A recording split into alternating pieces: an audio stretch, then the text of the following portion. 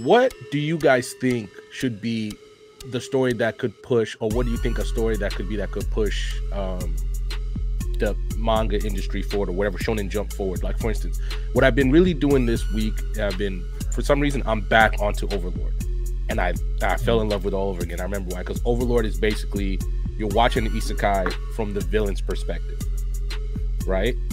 Do you think they could do a shonen from a straight villain's perspective? And could that sell? Because I think that could be what could... I would like to see that if that's in the next generation of Shonen Jump. Before you... for the B.S.S news.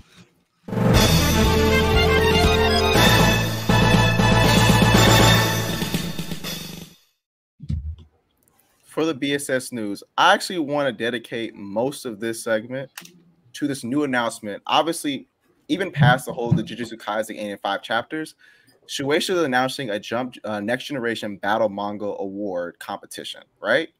Essentially, that means that anyone who's producing a battle manga, doing one-shots, anything like that, you can submit your one-shot to this competition. The judges are Kubo for Bleach, Horikoshi for My Hero, Tabata for Black Clover, Gege Gatami for Jujutsu Kaisen. I think this is so big because I've been talking about this for a while about how big manga is becoming worldwide. Like, a lot of these worldwide competitions that are happening. Obviously, the Viz one-shot program. So I would recommend to anyone who is making manga. I know I'm about to submit my one-shot version.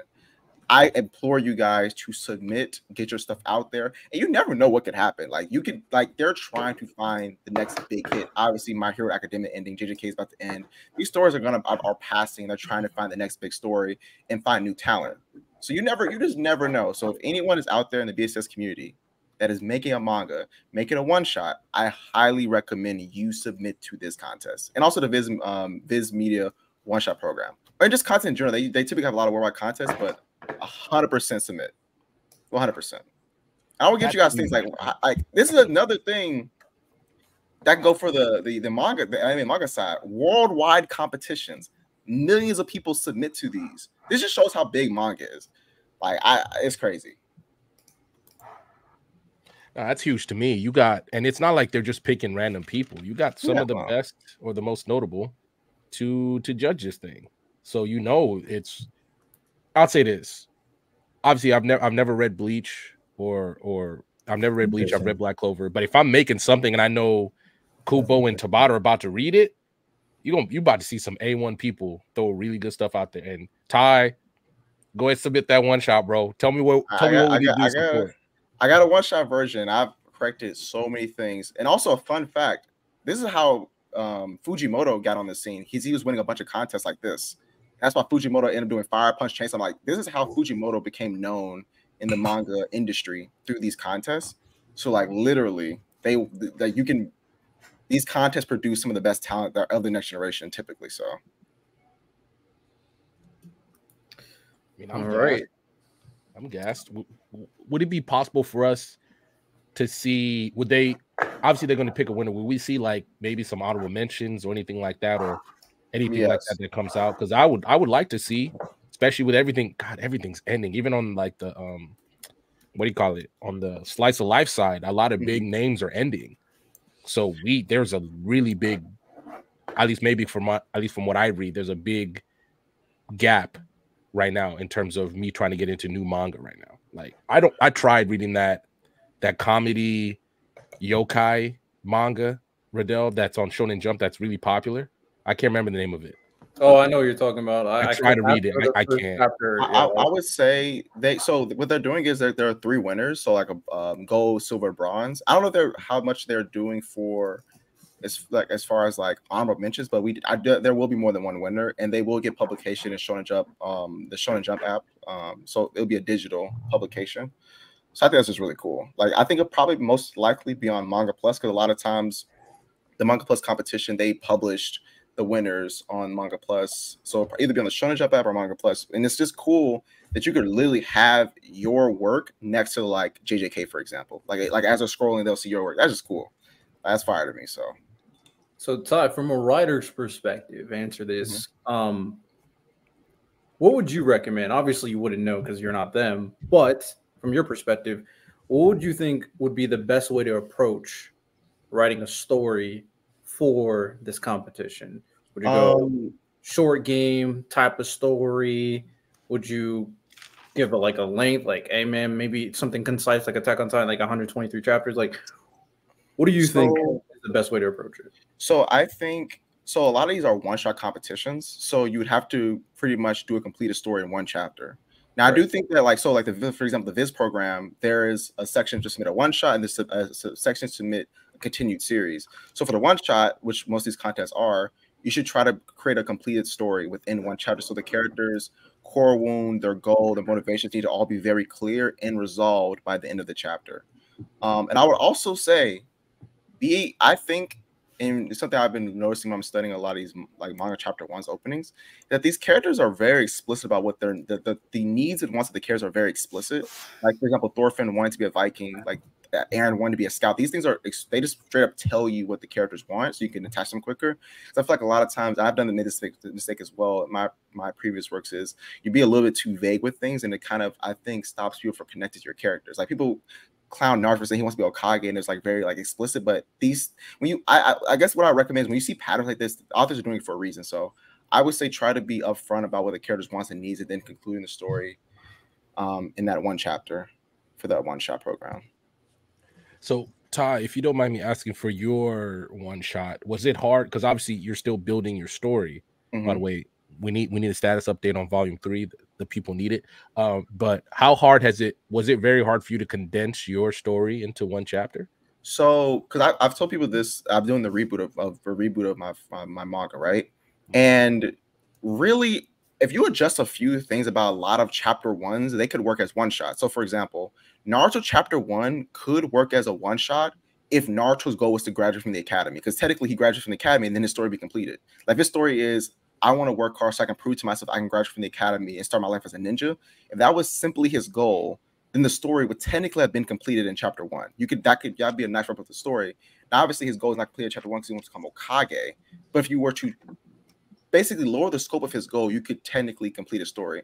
So the reboot version I'm doing, I am keeping the same goal. I'm just lowering the scope of it so that it can be completed by the end of the chapter, essentially. Wise, you've been a little quiet so far. You know, we got in our little ramblings per usual. What do you think about this contest? Well, I tend to be quiet because I'm interested in hearing all the news that you have to give. That's mainly it. I think competitions like this are needed, especially because of all the ending series that's kind of going on. I think that variety is kind of something that I would personally be looking for, a different, like, I guess, angle. I think when Chainsaw Man came into Shonen Jump, it kind of brought a different perspective. When JJK came, you know, like, it brought a different perspective. When My Hero came, it brought a slightly different perspective than what we usually get traditionally from Shonen Jump. So I'm kind of excited to see how Horikoshi and him concluding his series with his mind. And, you know, I've read all of Horikoshi's, you know, work, or I would say all of them. I haven't analyzed them, but I've read most of his work, and he has changed so much since the beginning. So because of his now, you know, concluded series, successful series, I wonder how he's going to be able to judge the next generation.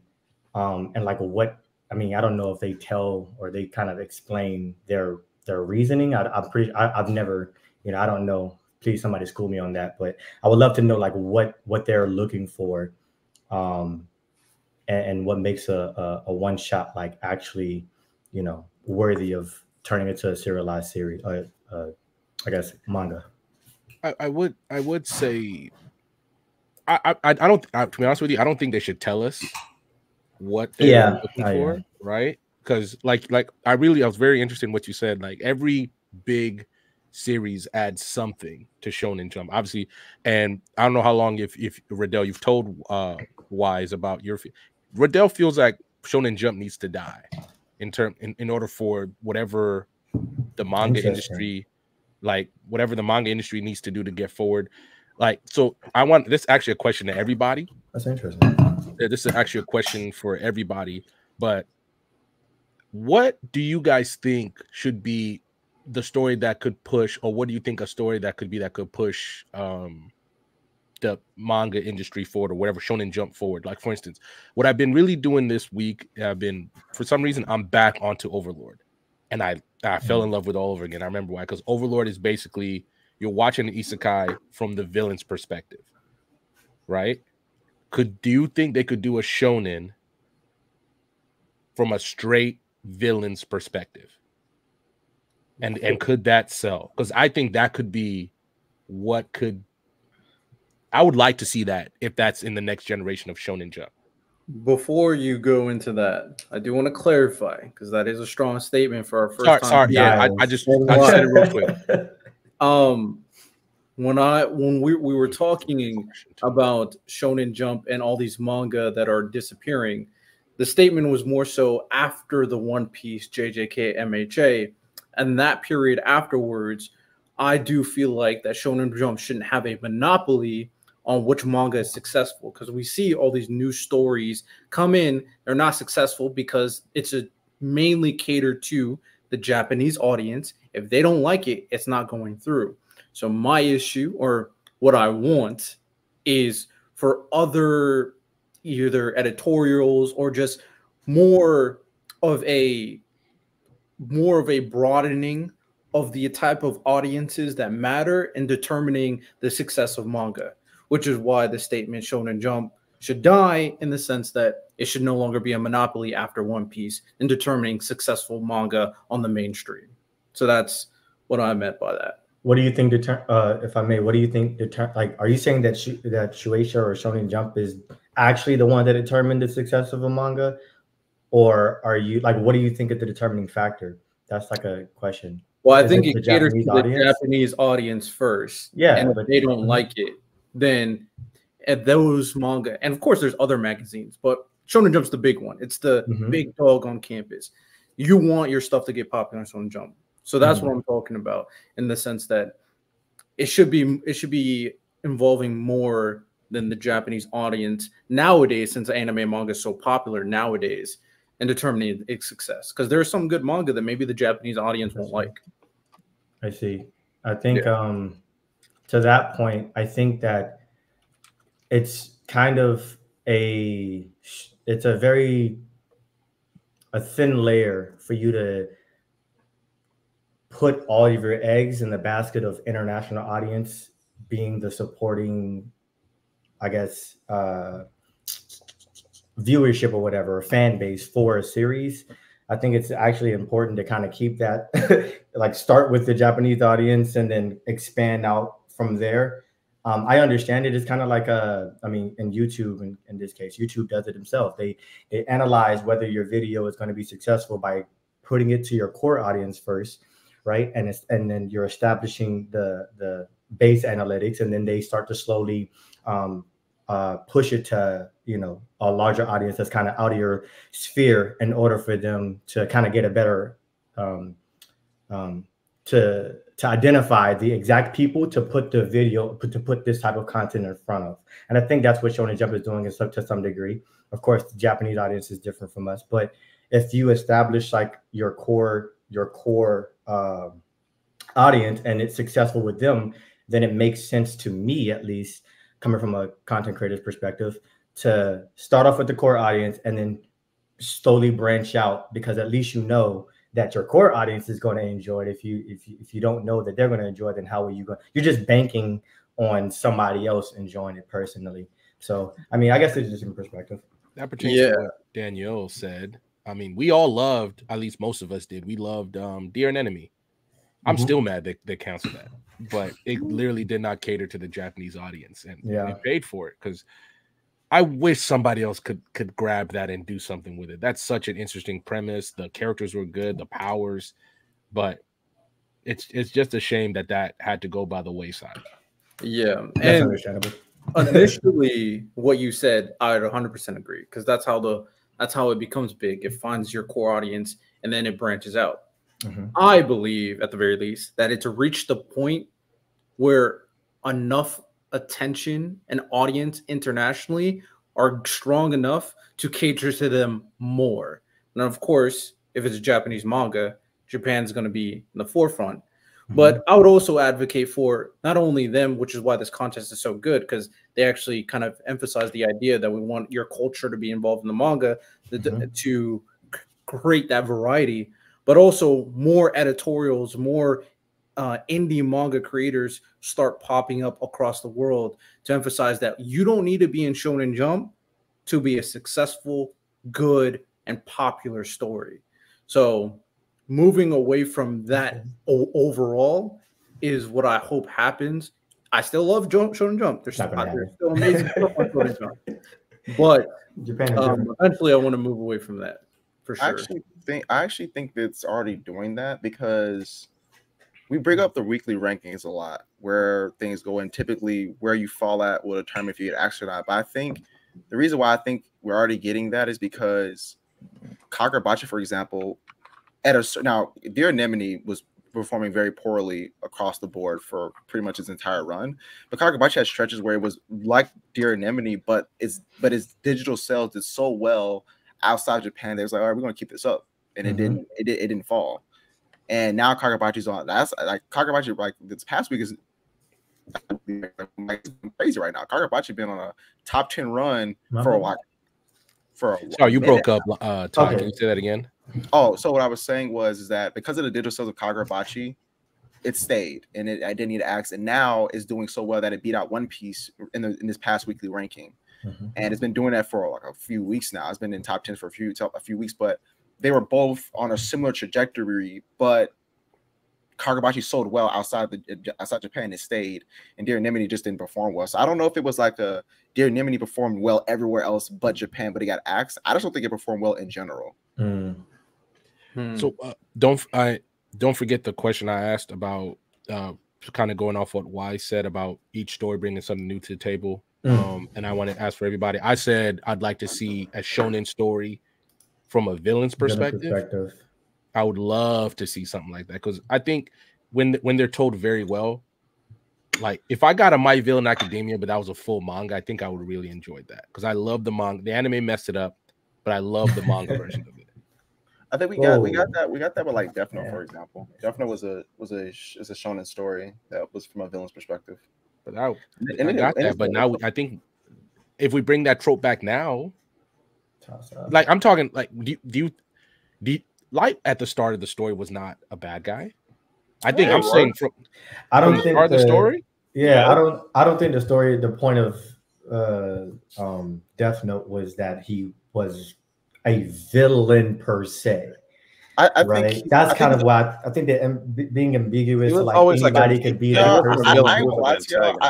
I think his position was a villain, like for the story. Now, I'm not saying a villain as in he is 100% morally, he's Sakuna, but he's a villain though. Like he's like, are you getting my way? I'm gonna kill you. Like he was a villain. Like and it's also, I understand. He's trying to play God. He's like, I decide who lives and dies. Like who gives you that right? Like he wasn't like, yes, he's trying to make the new world, but he wanted to rule the world. I'm gonna be the God of the new world. I decide who lives and dies. And if you disagree with that, you die. This dude's a villain. Like, yes, he's not like twisting mustache. I just do it for, like, I mean, Loki kind of did it for fun, Loki, but. I think stories. He's a villain.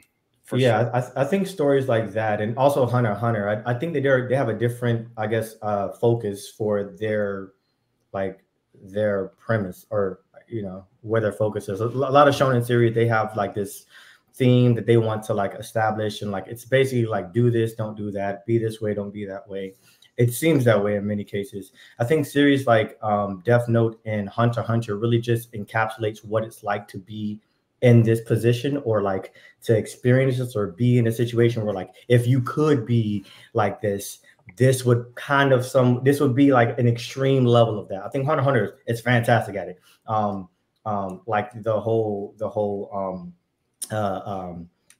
shoot, I just lost it. Monsters, humanity, XYZ thing. I think Hunter x Hunter does a perfect example, or does a perfect job with that. It doesn't really tell you exactly like you need to be this way, you need to do this. Some series is like, you should be helpful, you should be kind, you should have friends, you should, XYZ, or do the right thing. I think series like, I think that would be an interesting premise though, like having a series following the villains. It'd be really difficult to pull off if they start off as a villain. I think that you would have to have like a strong origin or something like that. Like Shigaraki, if he was the main character, but it started off like, or Dabi, oh my gosh. If Dabi was the main character or something like that, and like if Dabi was the main character, like, and we just got it from like his thing, and like all we see is Endeavor's the number 2 hero, and we get in the story from Dabi's perspective, my goodness, that'll be that. Horikoshi would cook, because we already know the Todoroki story is top tier. He spent a lot of time on that. He loved that. It's grade A. You know what I'm saying? It's great. It's the best story in My Hero Academia. But like, just for example, like to your point, I think that would be an interesting. It'll just be really difficult because not a lot of people knows how to write good villains. One, and I don't think a lot of creators or mangakas or writers itself would be able to like what would be the point? Like that would be that, like what would be the what would be the ending? What would be the point of that story? Like that would be the question that what would be the theme? What themes are you going to follow? Like what is it? You know what I'm saying? Like there's nothing wrong with that, but I would just be curious on like, what are you trying to tell me? What is it that you're trying to, express to us, the readers, about your story that would make me care enough to continue, even outside of just being an interesting concept. Like, for instance, Overlord does a really good job. We're gonna have to pause on this one because we are 30 minutes in. Hey, random, you got me thinking, man. I like that.